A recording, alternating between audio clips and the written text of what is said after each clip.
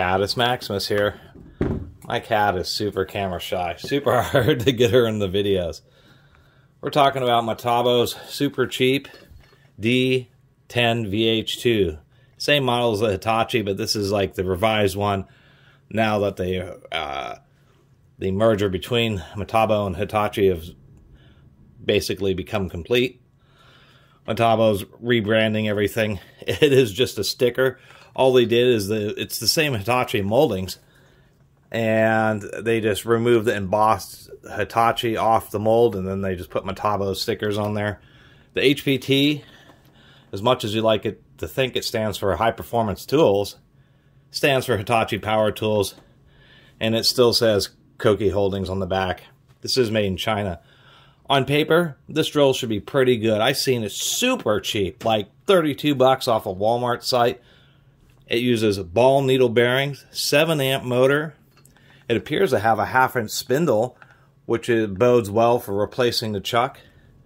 On paper, it should be pretty decent. 2,700 RPM, so a little bit faster than what would be considered the standard for 3/8 general use drills, which is 2,500 RPM. So for a 3/8 drill, why on earth does it have threaded bungs? And this is something Hitachi's done for a long time.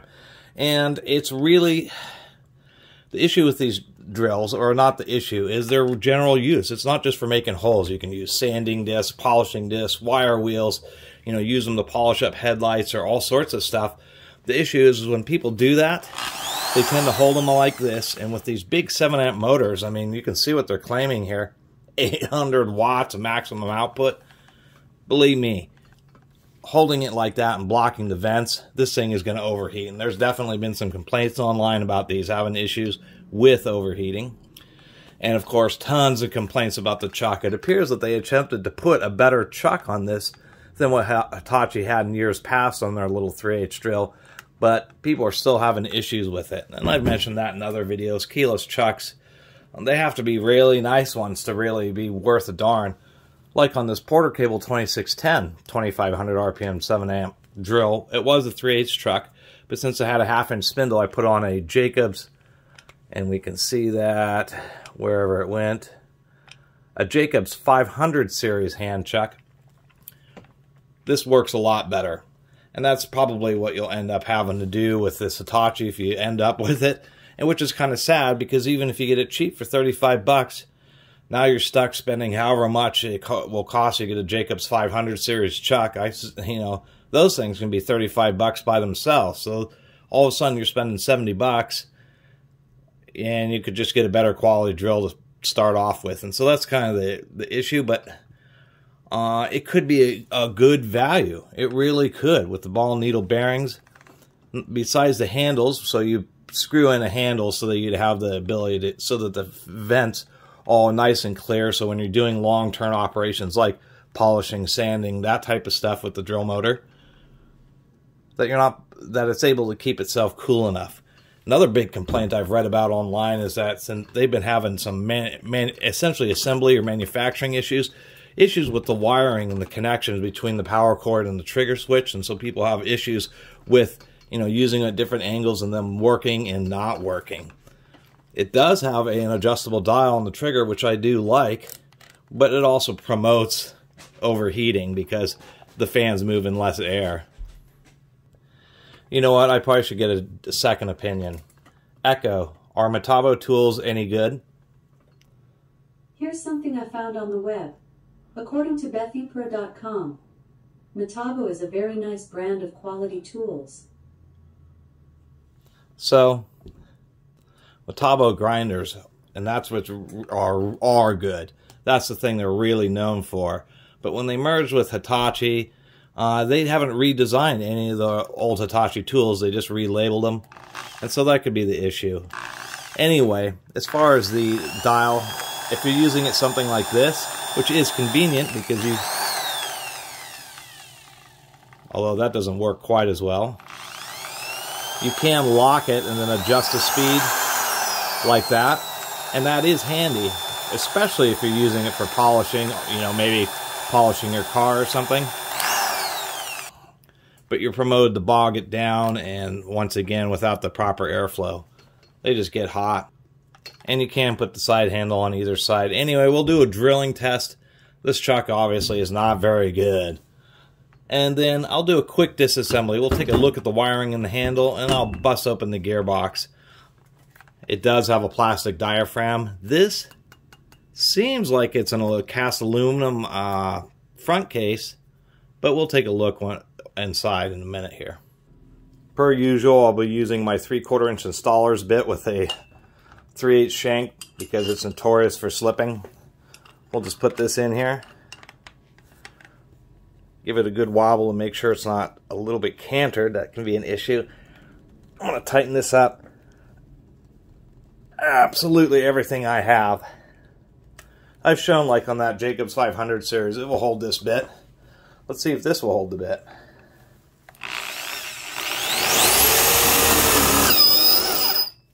Come on. Got a little bit loose there. I'll try it one more time here.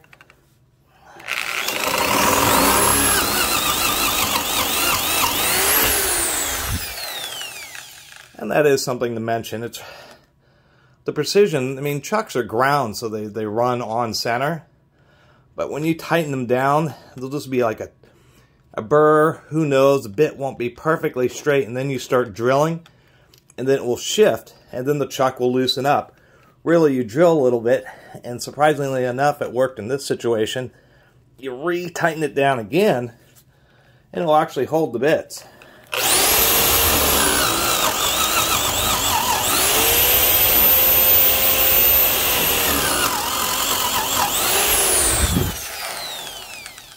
It actually did okay. So anyway, surprisingly enough, the chuck did hold after reseating it. It's just kind of dealing with the nuances. I've had plenty of other keyless chucks. It didn't matter. You could reseat it and use pliers to tighten it down. And actually, I'm surprised this one did work. So I can only speak to my experience. A lot of people have a lot of problems with keyless chucks, including on this drill. Plenty of power. I was really surprised. That was 2,700 RPM. It really tore those holes out. And the gears, they sound okay too.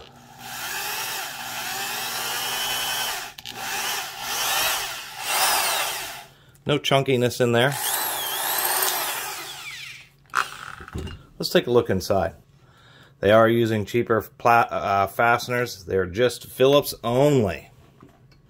Oh, I should also mention, not only they're not Torx, but they're standard plastic screws. They are not Plast-Tights. Plast-Tight screws, as you can see, have a second set of threads that are just extra long to get extra heavy-duty grip. Where these are just standard ones.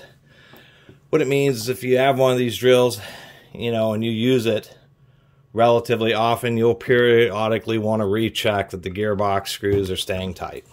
Alright, let's take a look at the electrical. Only 3 screws holding on the handle. That doesn't bode well if it gets dropped or something.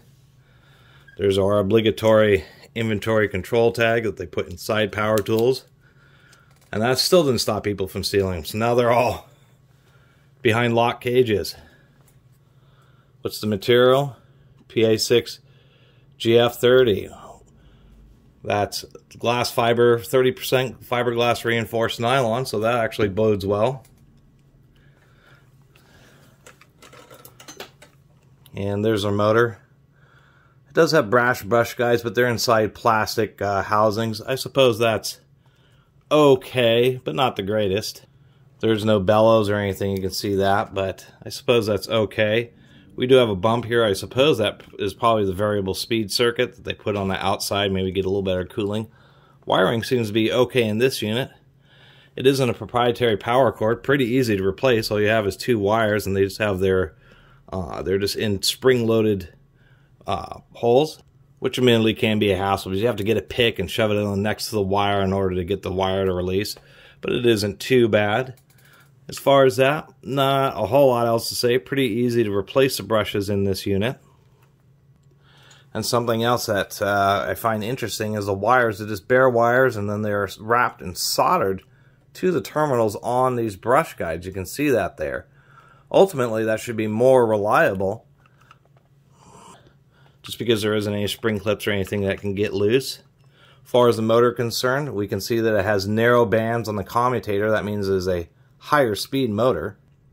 Some kind of little defect there. That could have been a piece of carbon that broke off and got caught in between those two bars and etched a little hole in there. That's kind of interesting. Pretty rare to see something like that. The motor doesn't seem to be skipping, so normal folded contacts, dipped in varnish. Nothing really too special to talk about there. It seems okay. It seems normal in there. Interesting observation. The way this top belt clip plugs in, it's actually a vent right there for additional airflow. But when they put in this belt clip, it just is designed to fit into one of these convolutions here. But when you have that in there, it blocks the top vent. That's a little bit of an oversight. They should have had some notches there. But if you have one of these that's overheating and you don't use the belt clip, you can just pop that thing out and all of a sudden you'll have a whole bunch more airflow. Another thing about blocking that airflow is it's blocking a lot of air from getting over the upper brush, causing that may cause it to overheat, because the way these vents are, you can see the center bar in there. These vents are kind of offset below the center line of the motor, which means that this lower brush is already getting more air than the upper brush from the side vent, so it really kind of needs that upper vent. I think I'm going to leave the belt clip off of this. Alright, to finish this up, we'll take a quick look at the gearbox. They should have put a metal diaphragm on there. Let's see if I can't get this thing apart.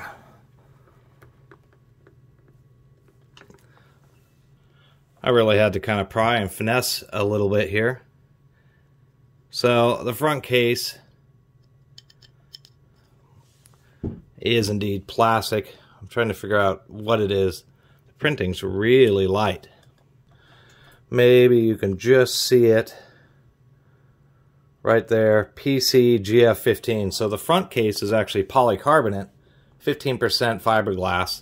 The rest of the tool is nylon, 30% fiberglass. So it is indeed all plastic, but that's kind of why it has this metallic look, because it is a much harder plastic. Nonetheless, the build quality bodes well. Ball bearings on both ends of the motor. And it even uses a rubber sealed, surprisingly enough, ball bearing on the back of the spindle and a larger ball bearing on the front. So the spindle is actually held pretty tight, and it can take a lot of lateral loads if you're using like grinding wheels. Pretty small little spindle right there. As a matter of fact, if we really look, it's just a little 4-tooth spindle. So who knows how long that would last under heavy duty applications, but at least it's helical. And they're taking something out of DeWalt Black & Decker's playbook. DeWalt & Black & Decker have been doing this for a very long time on their drills. You can see it's kind of odd, but they've machined down the tip of the gear. It's actually to help support it, to keep it from deflecting. And if we just get in there, you can see that there's a tiny little, I don't think that's a rolling bearing, that would be like a sleeve bearing right there. And what that's doing is providing additional support for the tip of the spindle, so under heavy-duty loads, it isn't deflecting, causing uneven wear. So that actually is a nice touch. I mean, as far as how this tool is built, I mean, for the fact that I've seen it for $32 from CPU outlets, it's not a bad tool. So to really finish it off, really, it's a they're selling this for so cheap, and so I suspect that there's much wider tolerances on the quality control, and that's why there's so many negative reviews about this tool, is that you don't really know if you're going to end up with one like this, which is just fine. The gears are fine. This chuck actually worked okay for me through that demonstration. That bit is notorious for slipping. And the build quality being all ball bearing, surprisingly enough, even 2 ball bearings, them being rubber sealed, and even internally, which is surprising, makes it for a nice tight spindle. And when you're doing a lot of sideways work, there's the oversight where the belt clip blocks the upper vents. So you should remove that, and that'll help keep it a little bit cooler. And some reasonable features, like the ability to put it on a side handle, so you're not blocking the vent just by holding it under long-term sanding and polishing operations. The fact that it has a trigger lock and the lock works with the adjustable trigger. The fact that it has an adjustable trigger, as far as what I can base my opinion on this particular Metabo unit, it's a pretty decent deal. It really seems like a decent drill with plenty of power. But your mileage may vary. Anyway, I really appreciate everybody who's been watching and subscribing. And if you haven't subscribed, please do. Until next time, Catus Maximus out.